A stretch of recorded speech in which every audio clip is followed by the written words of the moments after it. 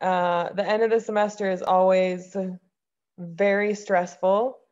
I know this is much easier said than done, but as much as you guys can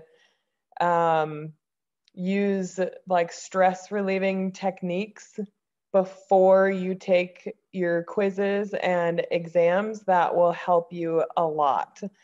So if you don't have any good stress relieving techniques, look some up. Some really good ones and easy ones that you can do while you're taking your tests is like power poses. If you don't know what those are, you can look some up, and I would say look up pictures or videos of them, and then choose your favorite one. And I don't care if you get up and do power poses while you're taking your exam. It might flag you, but I'm not going to mark you off for that, unless you like dance around the room, because I don't know like if you have something hidden somewhere that I couldn't see in your room scan. But if you need to dance around, just do that before the room scan.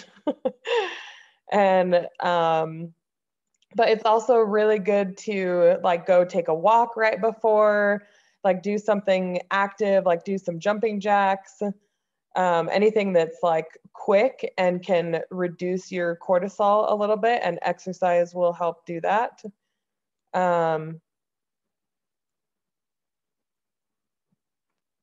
Naked yoga would help if it wasn't proctored. Yeah. Yeah, don't do that on the proctored exam. You can do that before the proctored part though. Yeah, yoga would be a really good way to reduce your cortisol. Anything that will make you laugh, like even, yeah, damn Proctorio, I know, it ruins everybody's fun. Although it has been pretty entertaining watching some of the Proctorio videos.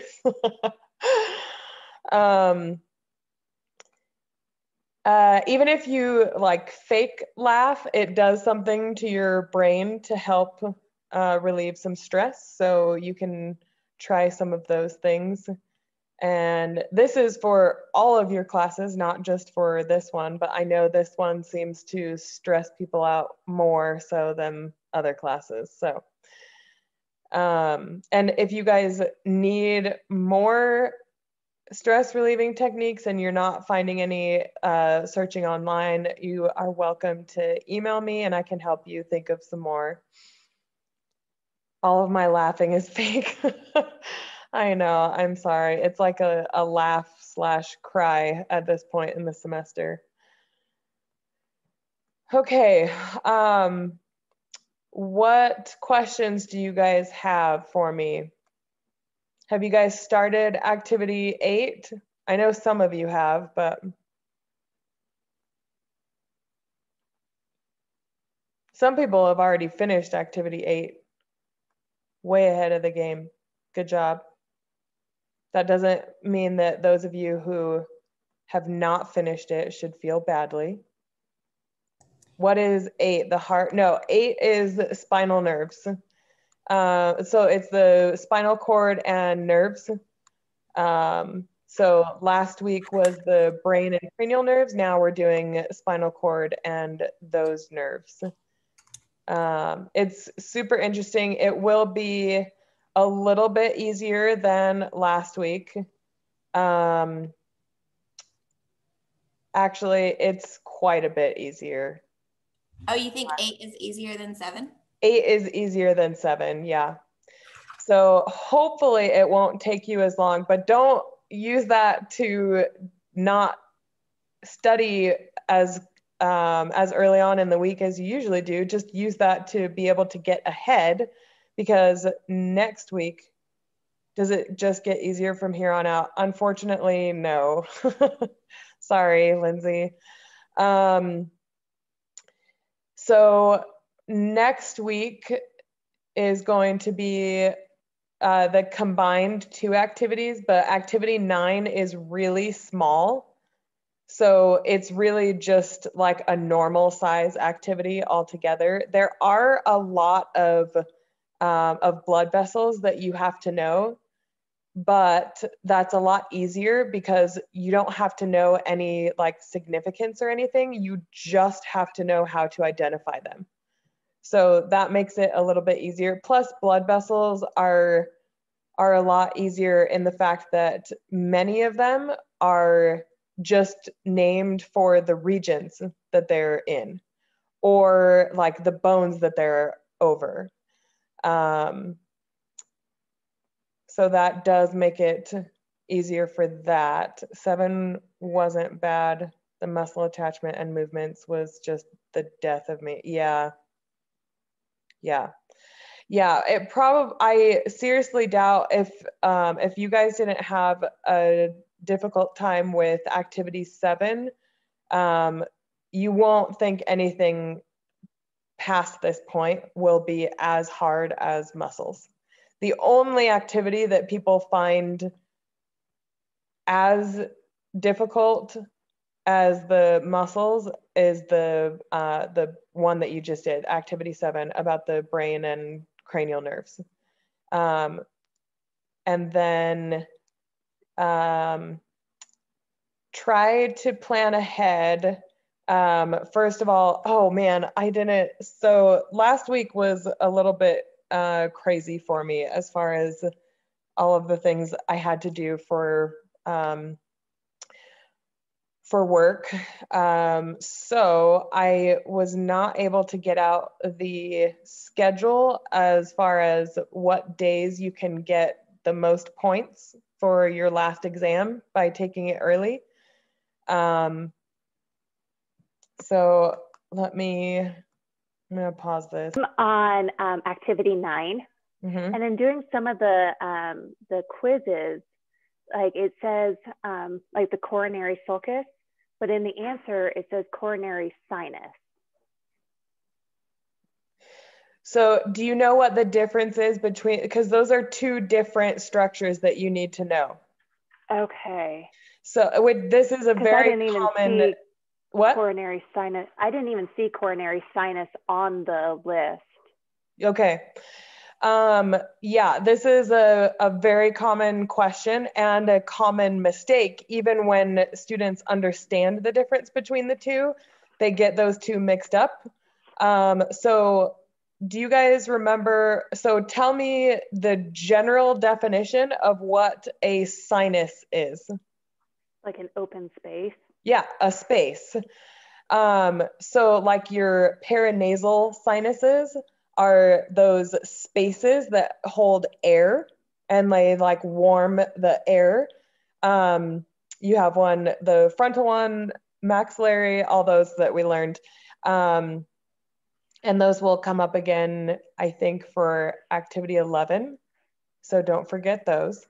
But then sinuses are just spaces. So there's this sinus in the heart that, and you learned last week with the brain for activity 7 about the dural venous sinuses, remember? So the reason that they're called dural venous sinuses is because they are included, so they are within the dura mater, which is the dura part, and then venous because the blood is returning back to the heart, and veins always bring blood back to the heart. Arteries always take blood away from the heart. So arteries, well, never mind, I won't get into that right now, but and it's called venous because of the return blood flow, and then a sinus because there are no valves. So veins properly they have valves in them, so you don't get a backtrack of blood, so that the blood doesn't go the wrong way, you know? But a sinus doesn't have valves, and that's why it's just a space. Because there's not, it just goes the correct way due to the pressure that's in in those vessels. And it's the same thing with this sinus. This part of the sinus, you can see that it's bigger than the other veins on the heart. And in that portion of it, and it's on the posterior part of the heart, right at the like base of the heart on the posterior side, there's that vein, but because it doesn't have valves, you call it a sinus. So, and it's on the heart specifically, so it's coronary sinus. Okay. And the way that I remember that one is all of the other veins on the heart that you have to know are cardiac, right? So the great cardiac vein, middle cardiac vein, and small cardiac vein. And then that one is the one that's different because it's not a proper vein. So you switch it to the coronary sinus. And then somebody tell me what a sulcus is, which... Kind of like the groove. Yeah, it's a groove. Like in the brain, you had the sulcus and the gyrus, right? The gyrus was the bump, like the actual brain matter. And then the sulcus was the space in between each of the gyri. Yeah, groove and hill. Yeah. So that is also the same thing on the heart. And in this case, the reason that it's so confusing is that that coronary sulcus is where that coronary sinus sits. So the coronary sulcus houses the coronary sinus. Okay. There are other sulci, however you want to pronounce that, plural form of sulcus. I usually say sulci. But you don't need to know those ones. But just so you know, every blood vessel has, on the heart, has a sulcus, but we're just making you know this main one because it's a common landmark that they use in clinical settings. Okay.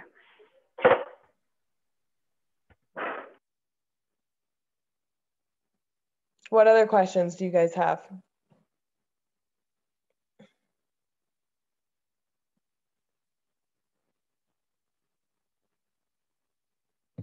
I had a question. If someone went to the like on-campus lab last week, were you guys still doing like the sheep's brain dissection or not? I don't know. You would have to contact the instructor for whichever open lab you're going to. Does it list who does them when you go to sign up? You don't know? I think it does. I'm pretty okay. sure it does. And just so you guys know, there is in this slccanatomy.com, you can go into, I think it's under resources, and then there's an instructor contact. If you go there, there's a list of all of the instructors, and each name is a link that you can click on their name and it will pop up with their email address. And you can email them. So you would have to ask, because I know some instructors do like to do that, like the dissections at the open labs, and some of them don't. But the thing is that if they have the sheep brains there for you to dissect, and you ask, nobody's going to say, no, you can't do that. No matter when you go in to do it, if we have the materials, they'll let you do that if you ask. just always make sure to remember to bring gloves whenever you go into the in-person open labs.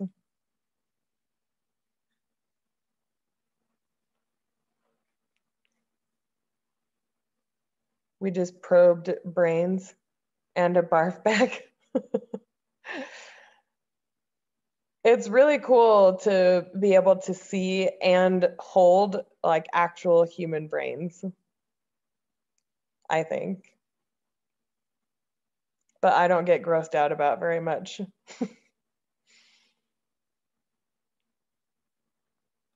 What other questions do you guys have?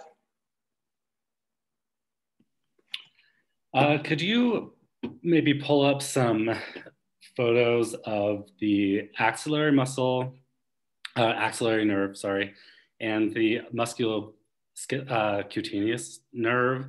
Because there are some pictures that it's very clear what it is, especially with the musculocutaneous, but some it's just like, it could be either because it looks like it's just going straight into the armpit. But some, the musculocutaneous is like long and it's branched, so you can tell where it's going, but others it's not. So I keep getting those mixed up. Yes. Okay, give me just a moment. I'm gonna pause this recording.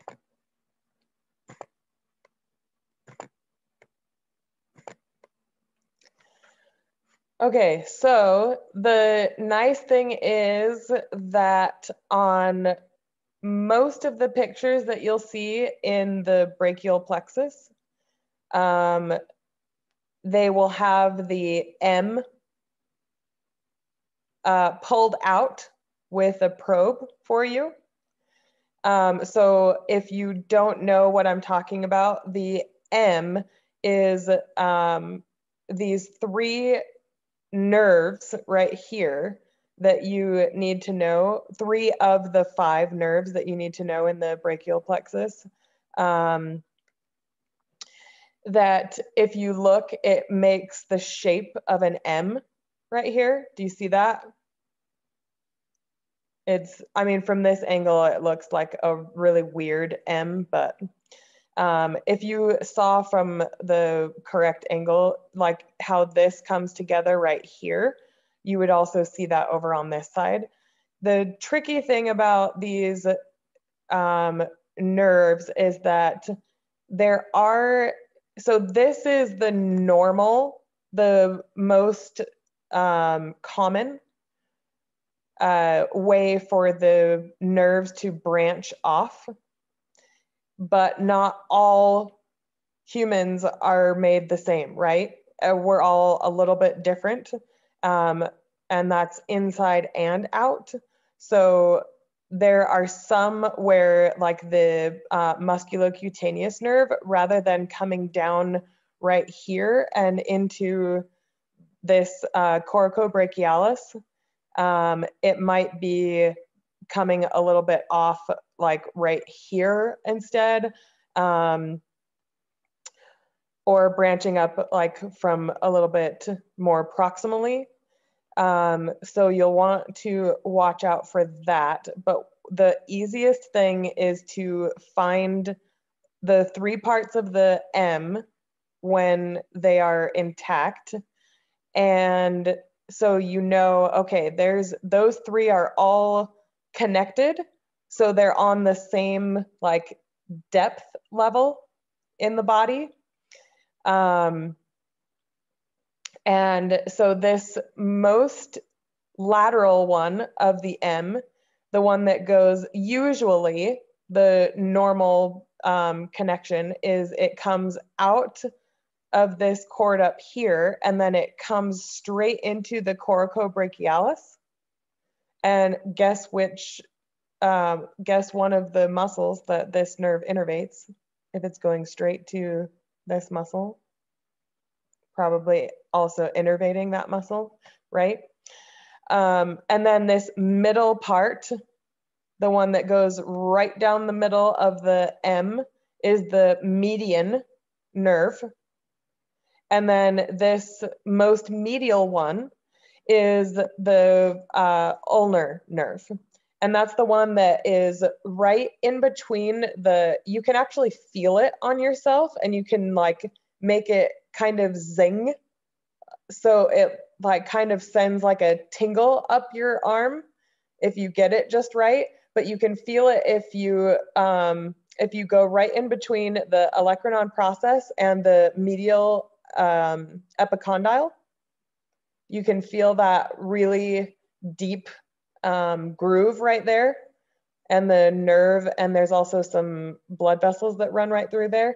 But when you hit your funny bone, that's actually, you're just hitting your ulnar nerve, because it's very exposed right there. And so when you hit your, like right in that groove where your nerve is, it sends like this shooting like pain up your arm.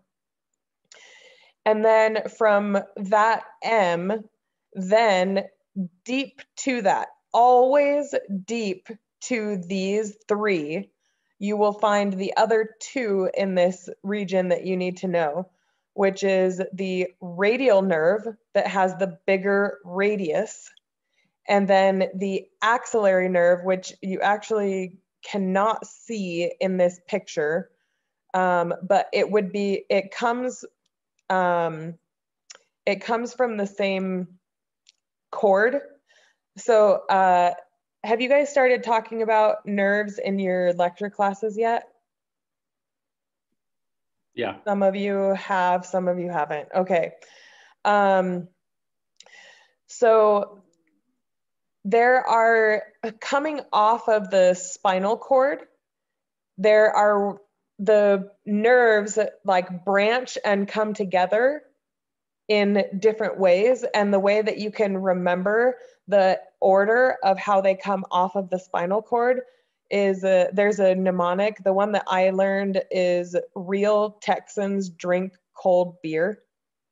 And that's for roots. Real is for roots. Texans is for trunks. Drink is for divisions. Cold is for cords. Beer is for branches. So in this class, we're teaching you the branches. So that's the very end part of the nerves, how they come off of the spinal cord.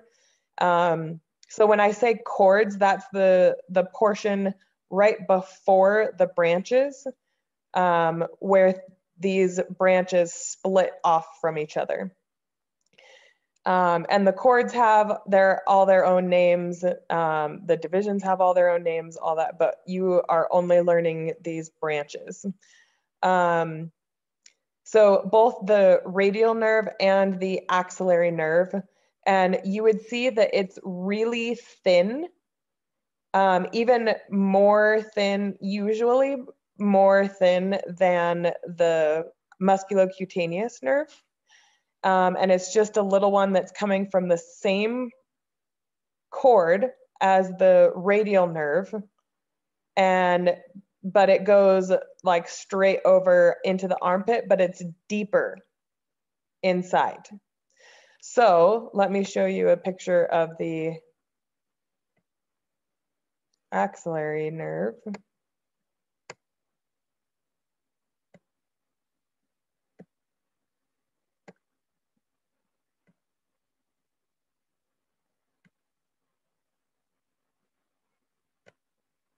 I wonder if they have this.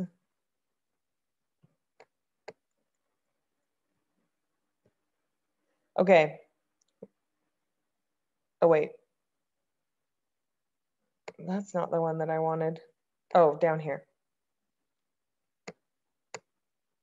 Okay. So this is one of those weird, hold on, That's the one that's kind of weirding me out because it's long and it's branched and it's kind of obviously different than the radial nerve. But then if you see lateral to it, there are two other nerves that are branched, and like those look like they could be musculocutaneous, and then the one more lateral could be axillary. So like that little bunch of spaghetti is just like really throwing me. Yes. So that is where you want to remember that the ulnar nerve, median nerve, and musculocutaneous nerve are all superficial to radial and axillary.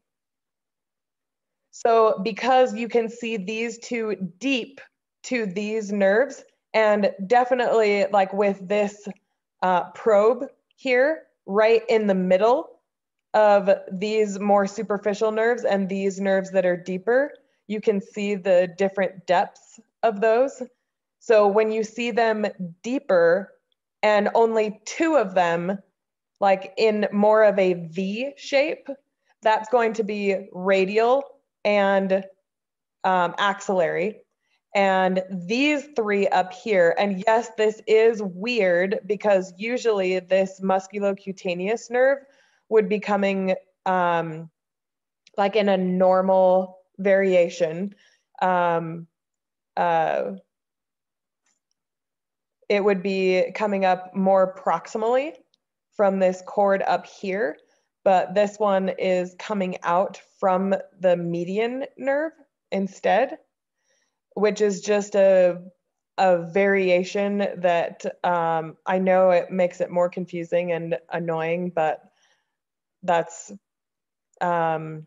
hopefully this will help you understand that in the clinical setting, you're going to learn in your classes, okay, here is the quote unquote normal anatomy. And then you're going to start seeing patients and realize, oh, well, there's a lot of variations to this. And depending on the person's body type and depending on the person's height or weight or whatever, it's very different. And so this is kind of the same type of thing. Where yes, usually it would be coming from here, but it's going right to, and this is where when you look at the muscles that each of these nerves innervate, that is also going to help you use deductive reasoning and say, oh, well, I know that this nerve innervates this muscle, so it has to be this nerve, right? So using those, like that information as you're studying and as you're trying to identify these, so when you come to a confusing picture like this, it is a little bit easier to figure it out. Does that make sense? Does that help? Yeah, a little bit. There's one other picture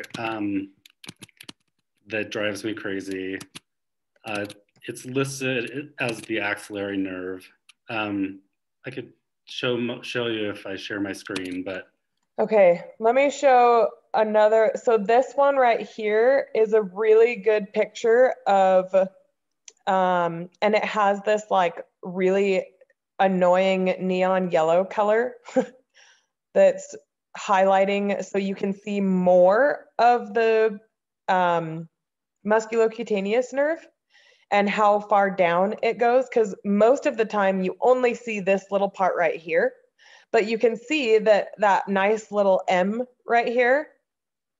So you can see that musculocutaneous nerve right there, and then the median nerve right there, and the ulnar nerve right there. And then deep, if anything was highlighted deep to that, you would know it was either the radial nerve or axillary nerve. I would not ask you either of those on here because it is not clear enough. But do you have the picture up already? Yeah, I do. Okay, so let me stop sharing my screen. And you can go ahead and share yours.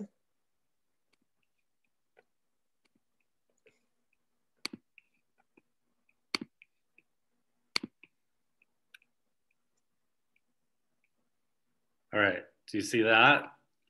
So it's showing the axillary nerve right there.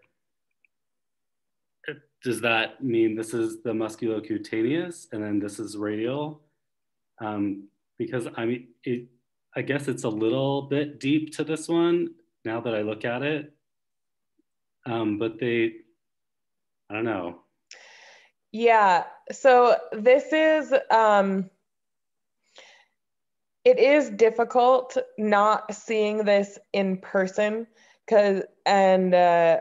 but do you see how, yes, the musculocutaneous is right here and it's kind of getting like squished underneath the probe.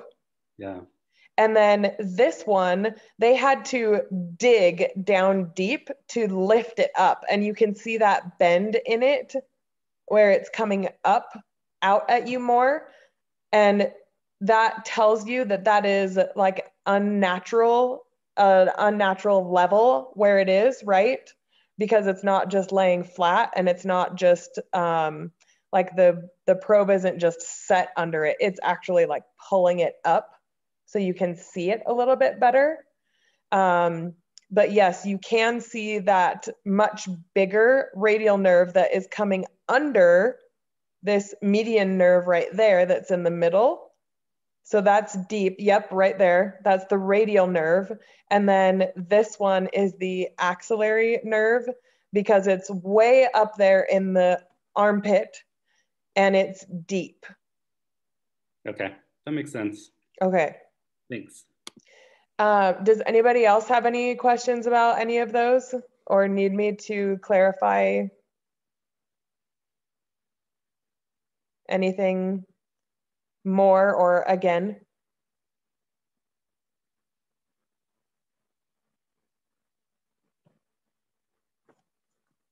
Okay. Let me look through. If anybody has any questions while I'm looking for some pictures, feel free to go ahead and ask. But I'm going to look for some pictures of a couple other nerves that I know students get mixed up. So give me just a second while I do that. Can we also look over like the common fibular nerve and then where it goes, differentiates branches to the deep and the superficial? Yes.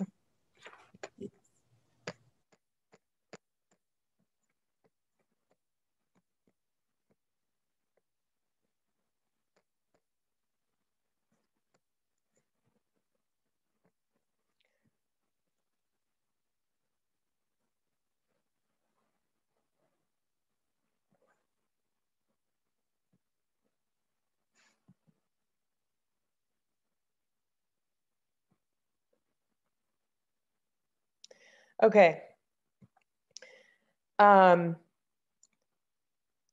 Okay, don't let me forget your question. Who asked that? Okay. Let me share this. This is something that is usually pretty confusing for students, this area in here. Okay, so just so you can orient yourselves, here's the little shaded box that shows you the region that we're, where we are in the body. So you can see that, so here's the descending abdominal aorta. It goes all the way down to like the lumbar spine before it splits. Did you know your aorta goes down that low? Starts way up here and then goes all the way through your whole abdomen. And then it splits here. That is stuff that you'll learn next week. But right here is psoas major, okay? And then right here is iliacus, okay? Right here is quadratus lumborum. So you can kind of see, some of you I'm giving some of you PTSD from learning muscles, sorry, but this psoas major is going to be your landmark for these nerves. You see this one so here is the inguinal ligament, yes? When you are inside the body before going through this inguinal ligament, you're going to see a nerve on this side, and then you'll also see another one here. You can actually see it pretty well right here on this side.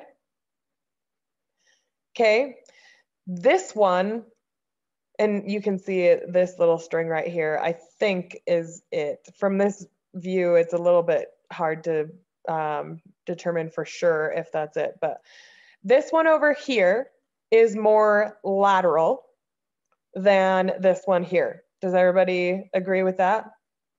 Hopefully, yes. This one that is lateral and right next to the psoas major is the femoral nerve. And then once you pass through this inguinal ligament, you're going to see it branch, and you can actually see that down here. After the inguinal ligament, you're going to see a bunch of branching. All of these different branches coming off of the main branch have their own names. You don't need to know any of those. You just need to know all of this collectively is femoral nerve. But you will need to be able to identify it from this outside part once it passes underneath the inguinal ligament, and inside when it's right up next to psoas major. And then the one that is more medial is the obturator nerve, which makes sense, right? Because the obturator nerve is going to go through what foramen?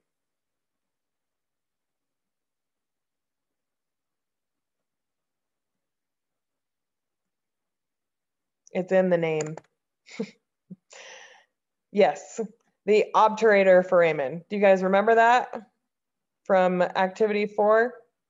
Obturator foramen on that big huge hole in the os coxa. So that's going to go through there, and then you can also see that one medially.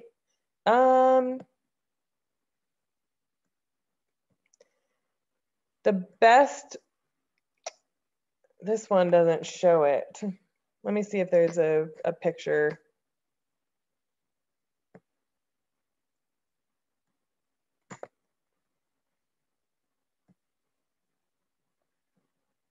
Okay, before I move on, let me just show you this.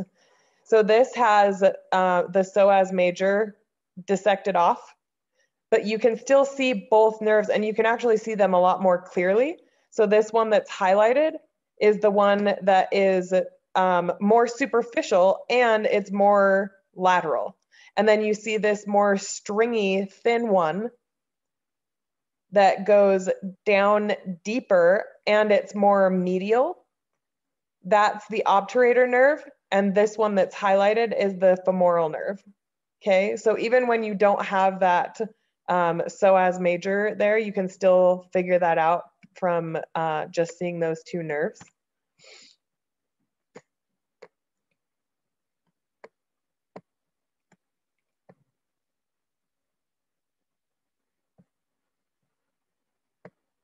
Okay, right here. So this one, you can see it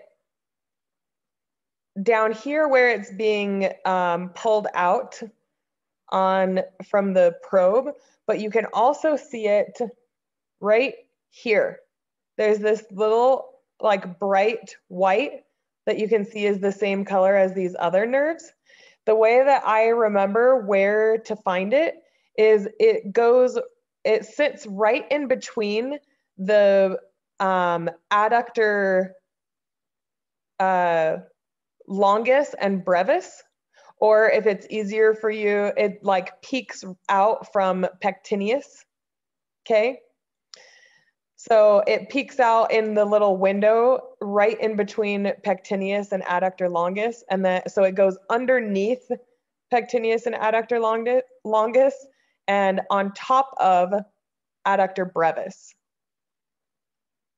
Okay, and that's going to, I mean, that one is medial and going right through all those adductor muscles. So guess what muscles are innervated by that nerve? You don't have to answer. I'm just trying to get you to think logically about innervation for these.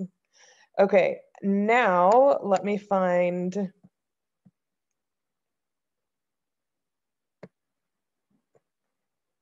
some pictures of the common fibular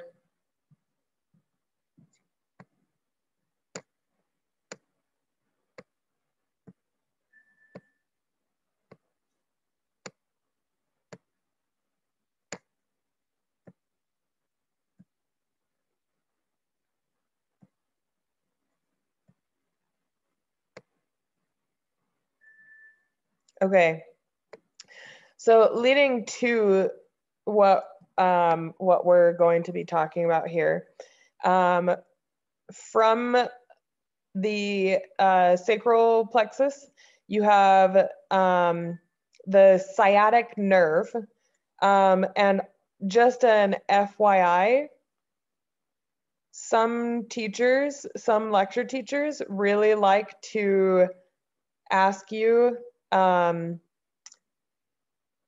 what does this nerve innervate? Asking about the sciatic nerve. Does anyone know the answer to that? Have you guys started talking about that stuff? Doesn't it innervate nothing, but it branches into two things that innervate stuff? That's exactly correct. So, sciatic nerve does not innervate anything because it doesn't go directly into anything. It's just a combination of two nerves wrapped around in the same connective tissue. And remember, another thing that you're going to have to learn, do you guys remember with the muscles around each, you had the connective tissues like around each fiber, around each fascicle, and around each muscle? Do you guys remember what those were called? Endomysium, perimysium, and epimysium. Yes, in that order, deep to superficial. So endo meaning inside.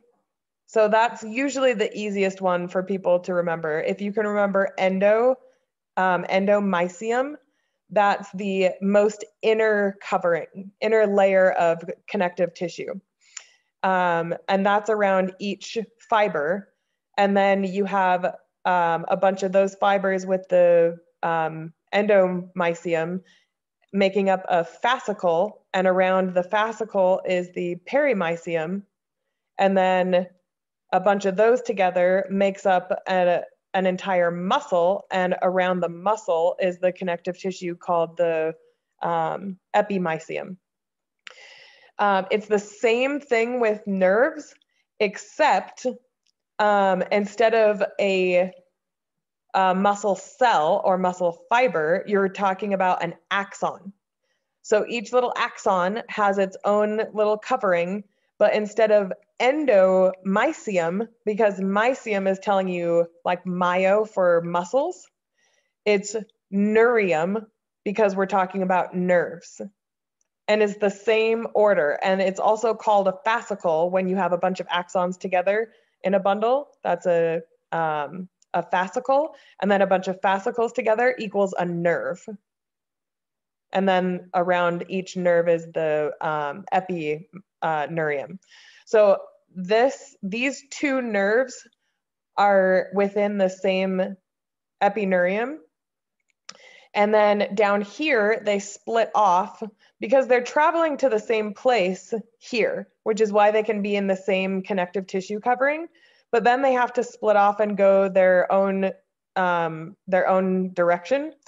And you can see, so if you notice up here, over here is lateral, over here is medial. So which bone so think in the leg down here, not in the thigh, because you only have one bone up here, right? Down here, which bone is lateral? Fibula. Yes, the fibula is the little one and it's lateral.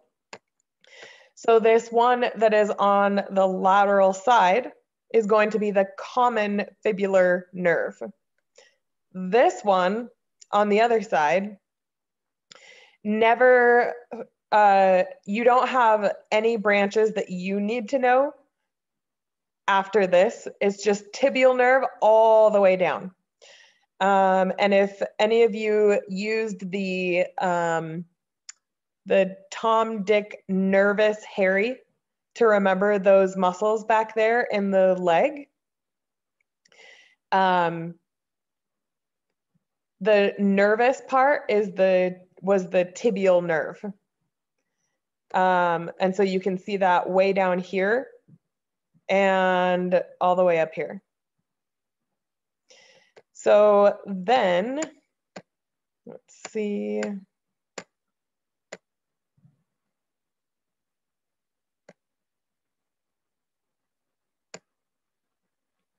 So now this is on the other leg. So make sure you orient yourself lateral, medial. So which nerve is this going to be that the arrow is on? Tibial. Tibial nerve, because that is going more medial. That's the more medial part of the branch than this one. So this one is going to be what? Common fibular. Common fibular, yes. What's that one?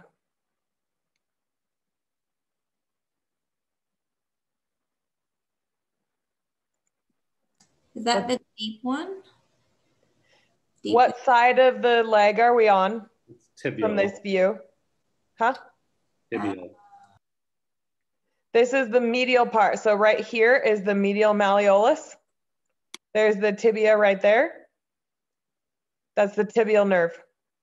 It goes all the way down through here. So remember the Tom, Dick, Nervous, Harry. This is that nervous part. And it actually goes, it would go under this muscle, the flexor hallucis longus, and then it would come right in between flexor digitorum longus and flexor hallucis longus. Right, it usually sits right in there. But because it's easier to see right here, that's where they have it highlighted.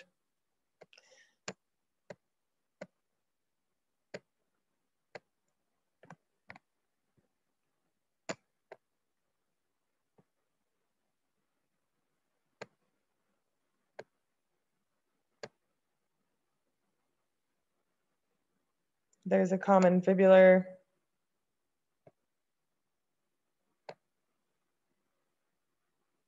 Okay. These ones are after the common fibular splits. Whenever you see the word common, that tells you that it's going to split into two other ones. So common fibular is going to split into deep fibular and superficial fibular. Whenever you see the probe is lifting up the nerve from down deep, and you can see that it's going down farther, that is going to be the deep fibular nerve. The superficial fibular nerve sits right on top, and it's really thin.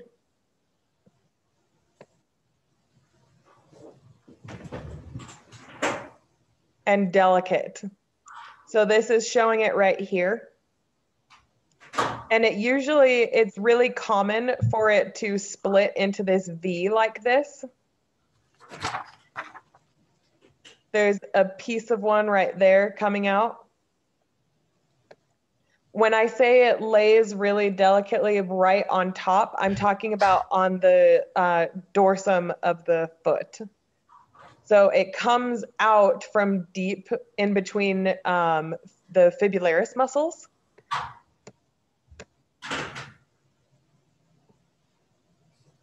Let me see right there. You don't need anything propping it up to show any part of it once it peeks out from those lateral muscles right there. And then it comes around a little bit medial. So it lays right on top of that first metatarsal. And then it, like the other portion of it, kind of lays on the second metatarsal.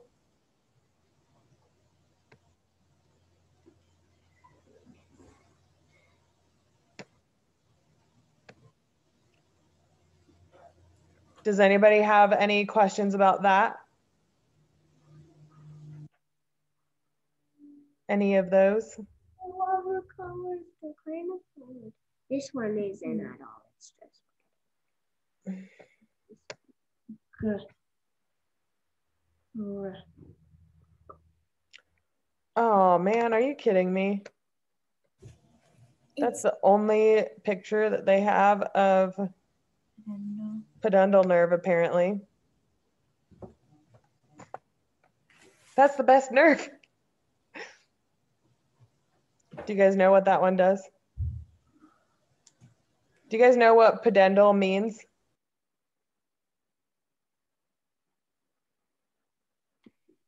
I don't know what it means, but I know what it innervates.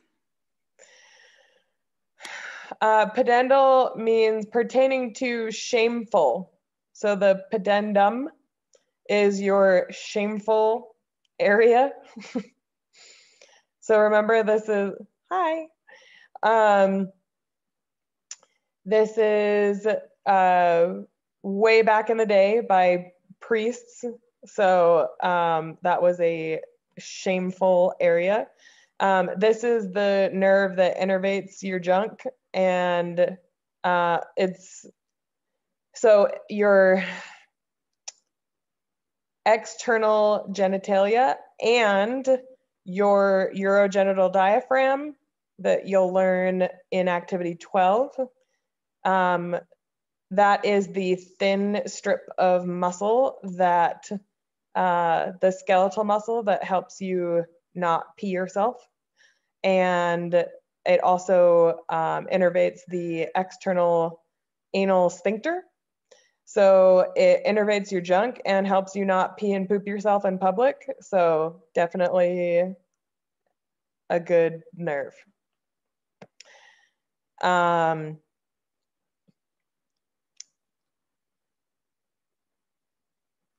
You can also see that from the anterior view, just so you know. There's actually a really good dissection. Somebody super awesome had to have done the dissection. You can take out the bladder on the male cadaver over at Redwood campus, and you can see the pudendal nerve down inside the pelvic cavity. And it has a little tag, like a string around it. It used to, hopefully it's still there.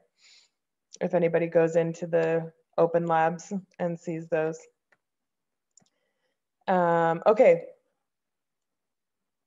We've got a couple more minutes left. Do you have any other questions about anything? Do you guys understand how to tell the difference between, like on the spinal cord, there's the anterior median fissure and posterior median sulcus?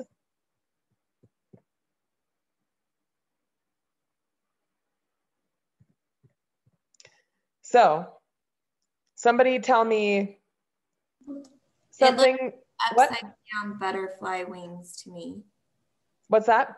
It looks like the horns look like upside down butter wings. So like the thin ones are posterior and then the big thick ones are anterior. So that's how I orient myself. Yes.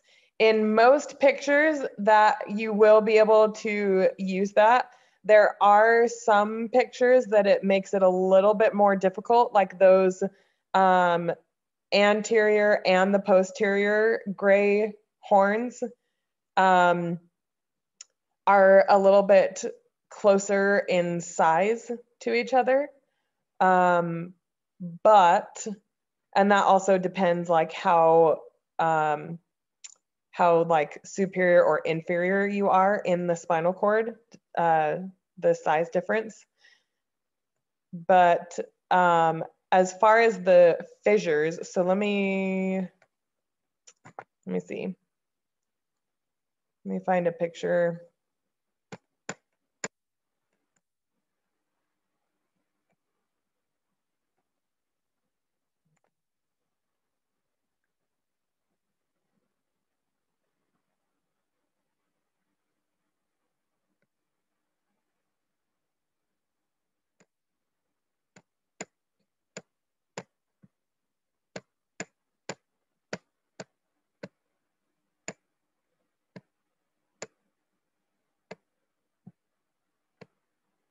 Okay. So this one is a lot easier because you can see the spinous process, so you know that that is posterior, and you can see the body, so you know that that is the anterior portion. So you know when you're looking at the spinal cord, this side is anterior, this side is posterior. So this is what Camelia, wait, did I say your name right? Okay. Was just talking about. So do you see how these posterior gray horns are more thin and they come out more? And then the anterior ones are like more blunt and rounded, and it doesn't jut out as far. And then these lateral ones are kind of similar to the anterior ones, but they come out laterally. But you have the anterior, so this is a fissure right here, and this is a sulcus. So looking at those and also thinking back to other structures that you needed to know fissure as opposed to sulcus, like in activity 7, what did you need to know that was called a fissure in activity 7? Longitudinal fissure. The longitudinal fissure that separates the hemispheres. So is that bigger or smaller than a sulcus? Bigger, right? Because the sulcus, the sulci are like the little divots in between the gyri in your brain. So the same thing with fissure and sulcus here. And then both of them are directly right in the middle of the spinal cord. So that's why median is in the name. And then you just have to say the first word, whether it's the anterior or posterior. So there is a mnemonic that helps you remember, because a lot of students like to say anterior median sulcus or posterior median fissure. It's hard for me to say it wrong. So AMF, like the drink AMF, adios mother fissure. And then PMS, like premenstrual syndrome. Or another one that people like is all men fear PMS. So AMF, PMS. Okay, so you remember which one is a fissure and which one is a sulcus. Then you just have to determine, okay, is this anterior or posterior? Any other quick questions before we end?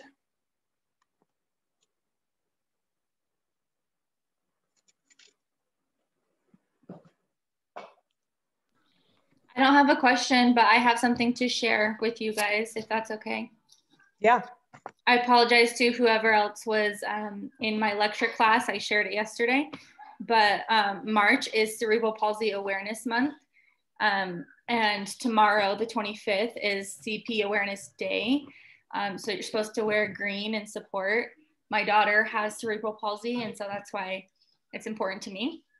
So if you could, that would be great. Just me knowing that you guys are my friends and you can support. Sorry. But yeah, so just wear green tomorrow and learn stuff about cerebral palsy. Awesome. So tomorrow, the 25th. Okay, so I said that for the benefit of anyone who watches this tomorrow instead. So yes, thank you for sharing. Everybody remember that for tomorrow. Anything else from anybody? Just one dumb question. When do you think you'll send out the announcement about dates? I'm trying to like schedule my. Yeah, I was really hoping to do that last week. Sorry,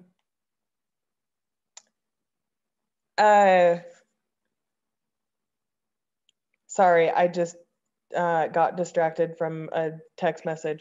But I had way too many things going on and come up at the last minute, so I apologize. I should be able to get that sent out. I'm really hoping tonight, but if not tonight, then tomorrow during the day.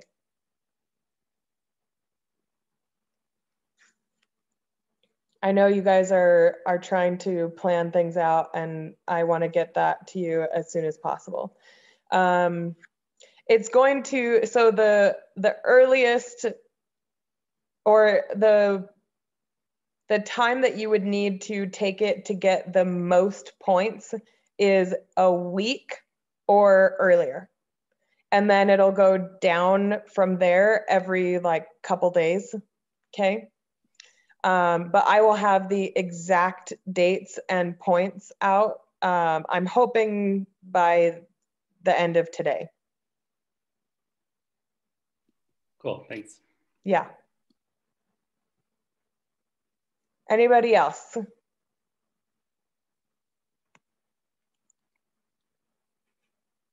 Thanks, Joe. You're welcome. All right, I will see you guys next week. Email me or put in the hallway if you guys have any questions, okay? Thank you. See ya. See ya.